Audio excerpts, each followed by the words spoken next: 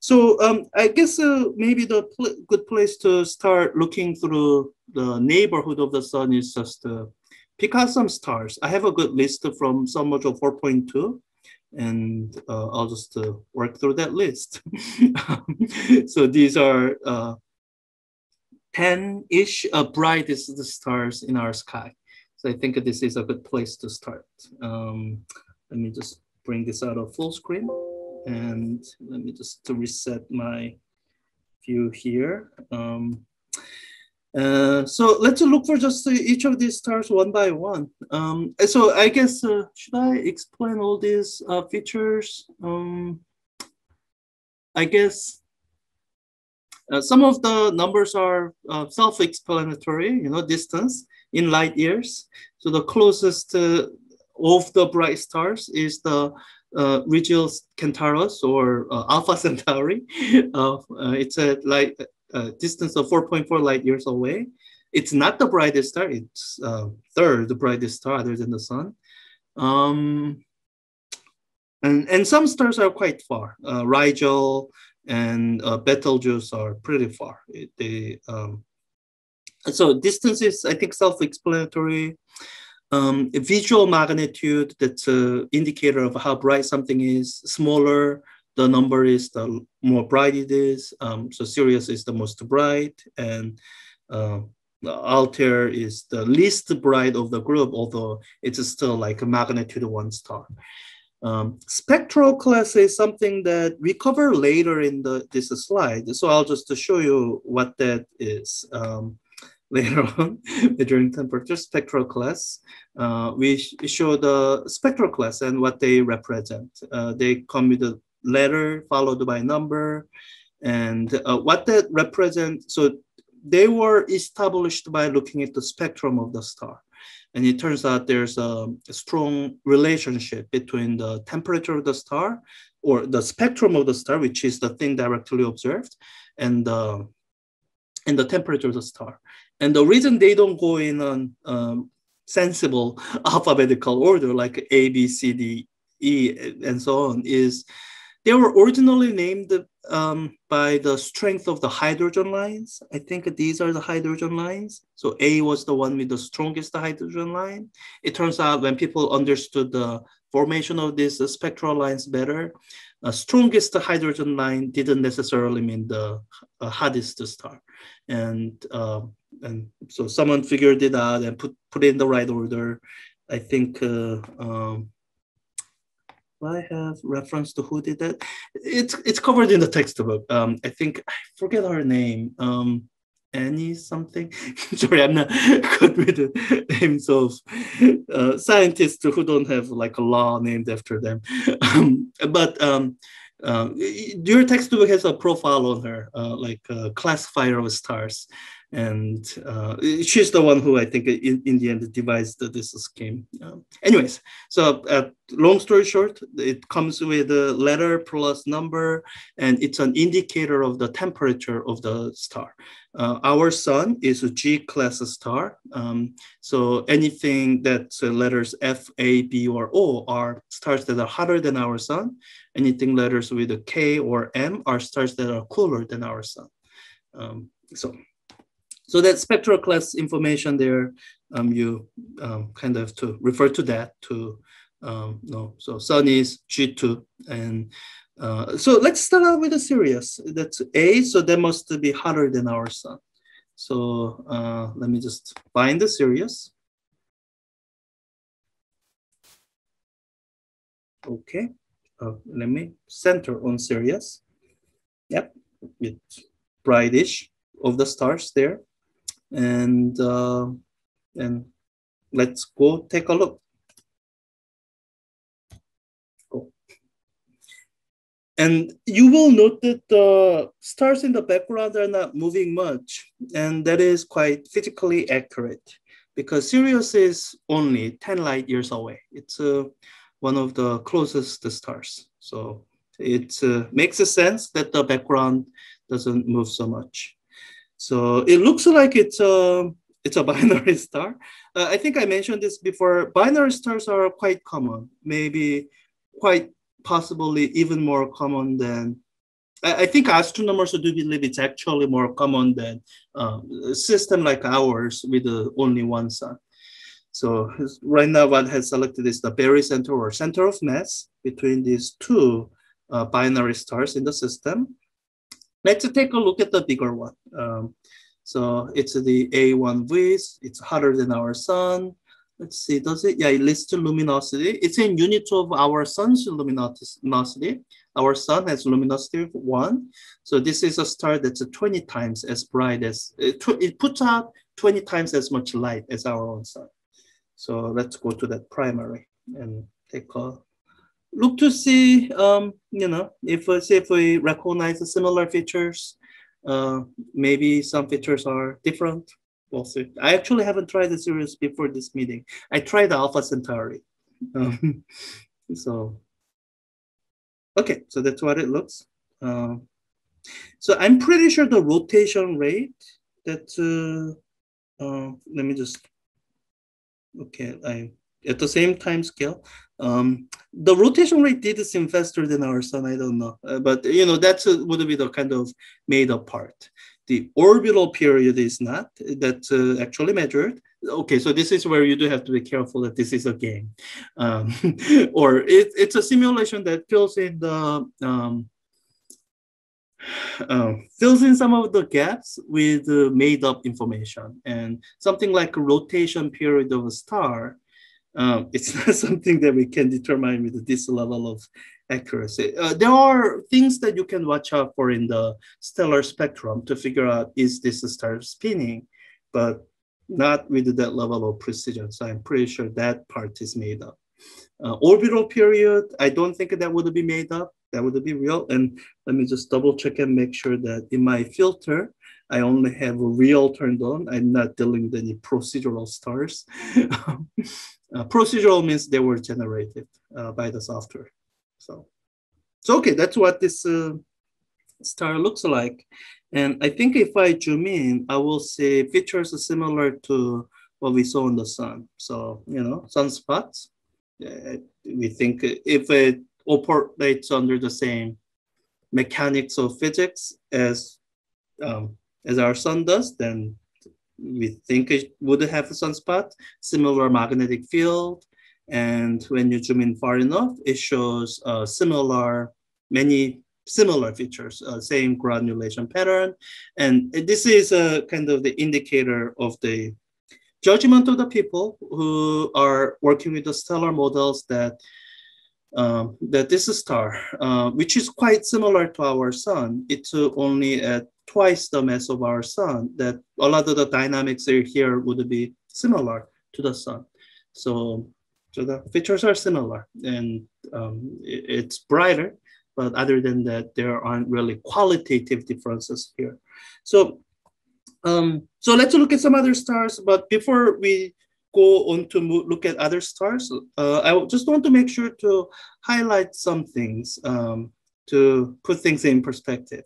So right now we are in the orbit of Sirius. Let me just zoom out a little bit. So wait, actually, let me zoom out enough that I have a view of the system. Okay, barycenter selected. Okay.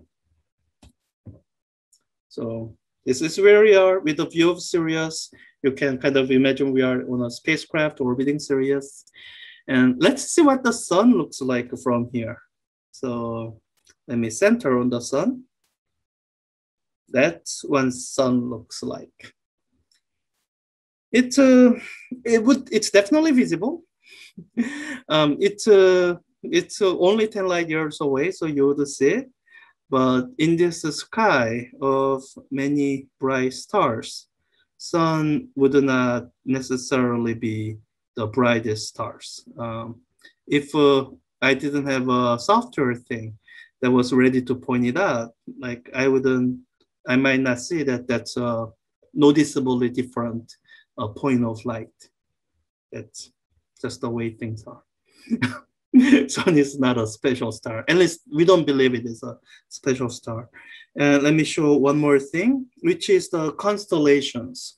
So as you move about within Milky Way galaxy, constellations will distort. So we haven't moved very far. We only moved 10 light years away.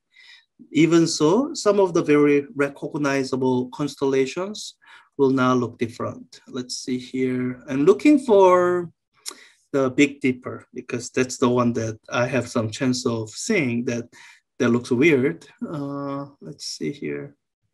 Yeah, so Canis Major will all be messed up because that's where Sirius is, and we're right there.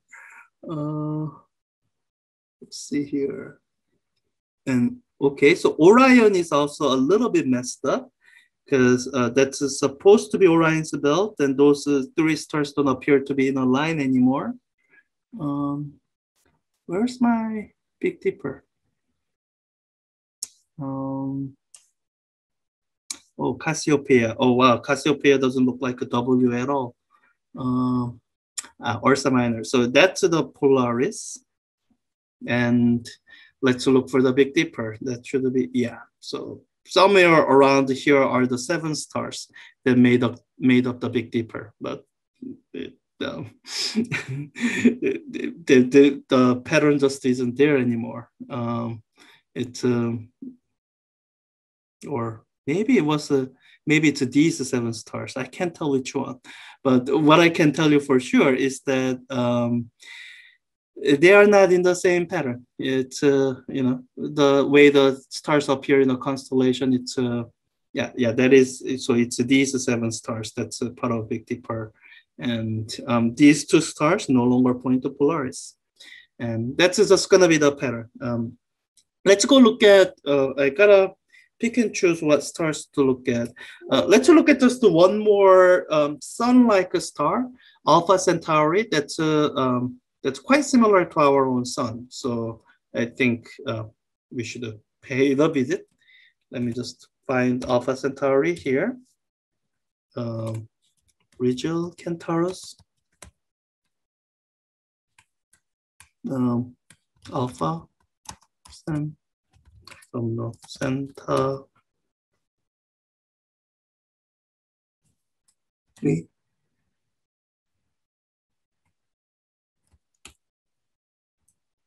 Let me do it this way. I have a star browser, and wait, that's not it. Yeah, star browser. So stars within 10 light years. Let's see here. Oh, let me turn off the filter. Yeah, so we are at Sirius. Oh yeah, and RS is an acronym that they use for procedurally generated systems. So I'll be ignoring those. They are not real. And the sun is there. Is Alpha Centauri? There it is. Yeah, let's go to Alpha Centauri. Let's see. Yeah, so that's also another unremarkable star as seen from Sirius. So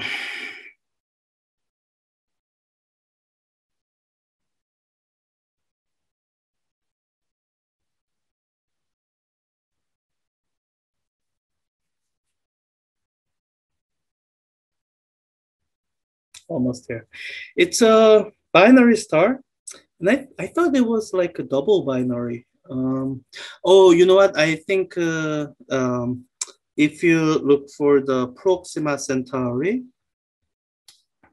then Proxima, that I think it's gravitationally bound to Alpha Centauri. So if you center there, then yeah, that's pretty close to here. Only 0.23 light years. I mean, I guess it's closer than how close any other star is to our own sun. But so that's Alpha Centauri, or the primary of Alpha Centauri, or well, that's the one that got named A. So let's look at that. I think the two are quite similar to each other.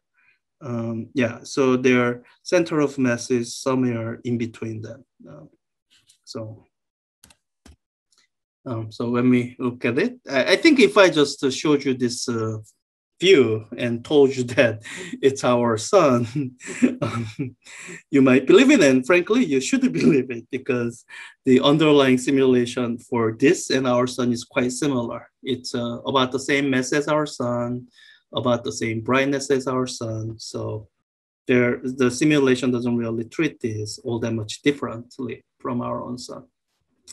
So okay, so those are stars that are like our sun. Let's go find some stars that are unlike our sun. So I think, let's see here. I'm looking at the spectral class to see. So there's no spectral class O star. Okay, so it's not going to be in this list because I guess it's not in the list of bright stars from us. So let me just search for a spectral O class star, hopefully somewhere nearby. So I'm gonna search for filter setting. System's main star is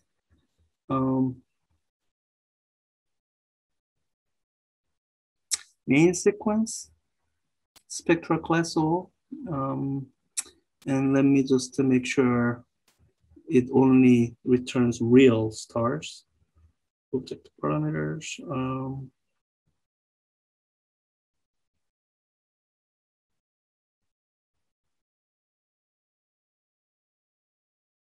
Maybe that's fine. Object to search. Real stars only. Okay, so within 10 light years, no class O stars or spectral class O stars. Within 100 light years, no. Okay. Yeah, I guess if we had one within, okay, let's say within 1,000 light years. All right. Yeah, so these are from Hipparcos catalog. They are quite, so their apparent magnitudes are quite dim. You would never see, or maybe except for this one. So this one, you would be able to see it with the naked eyes, I think, from Earth. So let's go to that one, since that's a star that someone who's stargazing without any advanced equipment might have been able to see. So again, from this great distance of 400 light years away, 500 light years away, it's unremarkable dot of light. Let's go there. And this time you should see the background starts moving quite a bit because 400 light years, it's not significant portion of the galaxy, but we are moving past a few stars. So, and from this location, oh, let me just zoom out a little bit here.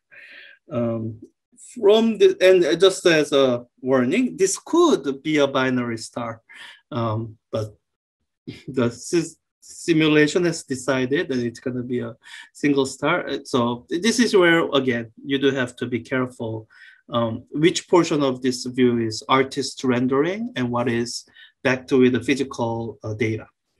So I just want to make sure that I show you the constellation, just to how messed up everything is. So at this point, the constellations basically mean nothing. 500 light years away, the shapes that we had recognized from Earth are all distorted out of recognition. So, so constellation means nothing here. Okay, so with that, let's look at the star. So I want to, okay, I'm going over time. I just want to show this star, a blue giant, or a star that's a main sequence star like our sun, but much hotter, and maybe a red giant star. So the simulation is simulating. Oh, you know what? I think some of the features it simulates are quite different. So I didn't think there would be granulation patterns on a star that's this large. Mainly because I thought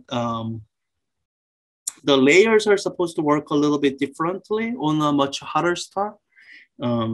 They are supposed to have convective inner layer and radiative outer layer. But you know what? I'm not enough of an astrophysicist to know that for sure. So let me just move on to the red giant star, because that I checked before this meeting and I know that they look different. So Betelgeuse is one of the red giant stars that's also in that list of the bright stars as seen from Earth. So we'll go there instead. I probably should have checked the class or main sequence star before I did anything. So let me go there. That's again quite some distance away from Earth. The Betelgeuse is one of the brighter stars, and it's so bright from Earth because it is so luminous. It's 9,000 times more luminous than the sun. This is one of the end stages of stars. So it started out as a much heavier star than our sun, 20 times the sun's mass. And but its surface temperature is lower because it's burned its nuclear fission fuel and it's going through its end stages. It's in its red giant stage. And that's what the simulation is showing here. It's showing these surface features quite differently from how it was showing the main sequence of stars, because different things are going on in these outer layers than main sequence of stars. In a main sequence star, the material is in hydrostatic equilibrium. The inward pull of gravity is carefully balanced by outward pressure provided by both the gas pressure of the hot gas and also for heavier stars than our sun, the radiation pressure. In the red giant stages where for a brief time, there's more fusion going on in the inner outer layers. And as that additional fusion is causing the outer layers to expand, as they expand, they cool. And that's what this simulation is trying to show. It's showing irregular shapes. I don't know how it would really be, but it would definitely look different from a main sequence star.